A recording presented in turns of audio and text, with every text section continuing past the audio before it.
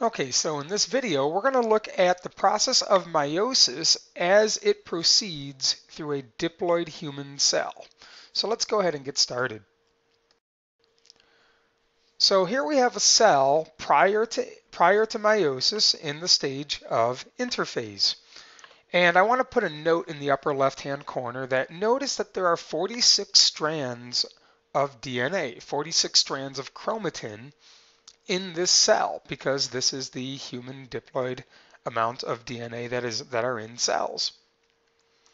So if we actually just do a quick count, just to make sure that I'm not making any of this up, we're counting through and we are finding 23 in black, 23 strands of DNA in black. This represents, the black color represents paternal DNA, DNA that you inherited from your father. And right now, the red strands of DNA are being added up. These are the maternal strands of DNA. Notice how there are 23 maternal strands of DNA in red plus the 23 paternal DNA strands in black. That's how we know there are 46 strands of DNA in this cell, just like in human diploid cells. So as we move into the S stage of interphase, notice what happens is the chromatin is copied and duplicated. So the 46 strands actually duplicates to form 92 strands. Well, now we head and enter into meiosis. Meiosis number one. There's a meiosis 1 and there's a meiosis 2. There's 2 rounds of cell divisions in meiosis. So let's start with prophase number 1 of meiosis number 1. So the nucleus will dissolve, and what happens next is the chromatin will coil into chromosomes. And I've numbered them. If you look closely, there are 2 chromosome 3s, one in black, one in red.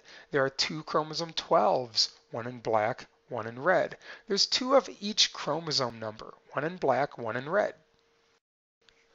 And during the process of synapsis, these chromosome pairs, these homologous chromosomes, will pair with one another. So notice what's happening here are the 2 chromosome 7s are drawn next to each other. The 2 chromosome 2s are grouped next to each other. The 2 chromosome 5s are grouped next to each other. These form groupings of what are called tetrads. There's one tetrad made up of 2 chromosome 6s. There's another tetrad made up of 2 chromosome 11s, and there's another tetrad made up of 2 chromosome 15s. Now there's 23 tetrads. I've just highlighted 3 of them. So why does this happen? Why does synapsis occur? Well, synapsis will set up what's called crossing over. And if we focus on the tetrad number 2 here, let's zoom on in and take a closer look at these 2 chromosomes. So what happens during crossing over is that enzymes will actually break off portions of the maternal and paternal chromosome and rearrange them. So if you notice, you have a mostly black paternal chromosome with a small piece of red maternal DNA on it. And then same with the red chromosome. The red chromosome is made up of mostly red maternal DNA and genes, but there's a small piece of black paternal DNA and genes attached to it. So when we come back to our cell here, we can now zoom into, let's say, tetrad number 6 here, and let's examine crossing over with tetrad number 6. So like we saw before, enzymes will rearrange and recombine a little bit of the maternal and paternal DNA during the crossing over period. And let's highlight one more tetrad. Let's highlight tetrad number 1 and let's zoom on in one last time. So during crossing over, again, portions of the maternal and paternal chromosomes are rearranged with one another. This creates genetic diversity.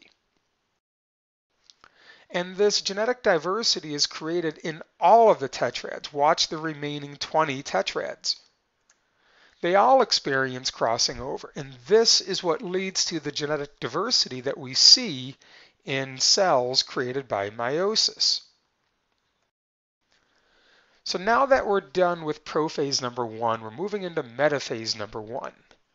And what happens is the tetrads will be aligned along the equator of the cell. You might know that there are threads of proteins called spindle fibers that will attach themselves to the chromosomes. And the spindle fibers will pull the tetrads to the equator, along the equator or the middle line of the cell. Well, this takes us to anaphase number one. The spindle fibers will pull the chromosomes apart, splitting the tetrad. You know, one chromosome of the tetrad was pulled to the left and the other chromosome of the tetrad was pulled to the right. And so as we move on to telophase number one, cytokinesis will divide the one cell into two cells, and sometimes even the nucleus will reform. Now, just for the sake of this animation, I showed the nucleus reforming. Sometimes it does, sometimes it doesn't. Well, now that we're wrapping up meiosis number one, we're going to move into meiosis number two. And meiosis number two begins with prophase number two. So if the nucleus reformed, then it will simply just redissolve. And as we move into metaphase number two, the chromosomes are once again going to be aligned along the equator or the middle line of the cell. The difference being, notice how it's not tetrads anymore. The tetrads were separated during anaphase number one. So now it's just the individual chromosomes that are aligned along the equator of the cell. And when we move on into anaphase number two, I hope you can predict what's going to happen. We know that one chromosome is made from two halves called chromatids. So the chromatids are going to be pulled to opposite ends of the cell. One chromatid of a chromosome was pulled upward, one chromatid of the chromosome was pulled downward by the spindle fibers. And so as we near the end, we come to telophase number two. Cytokinesis divides the two cells into four cells. The chromatids will uncoil into the loose linear strands of DNA known as chromatin. The nuclei will reform in all four of the cells. And so when we're done here, notice what we have. We have four genetically unique haploid cells. They're genetically unique because we experienced crossing over earlier, and they're haploid because notice in the upper left-hand corner, I made a note. In the upper left-hand corner, we started with one cell that had 46 strands of DNA. But now these cells that are created only have 23 strands of DNA, and I'd like to prove that to you right now. So if we just look at the cell in the top left, I'm just going to start counting strands of DNA. There's 1, 2, 3, 4, 5, 6, 7, 8, 9, 10, 11, 12, 13, 14, 15, 16, 17, 18, 19, 20, 21, 22, 23 strands of DNA. But the one cell we had at the beginning had 46 strands, but this cell's only got 23. Same with the cell on the top right, same with the cell on the bottom left, same with the cell on the bottom right.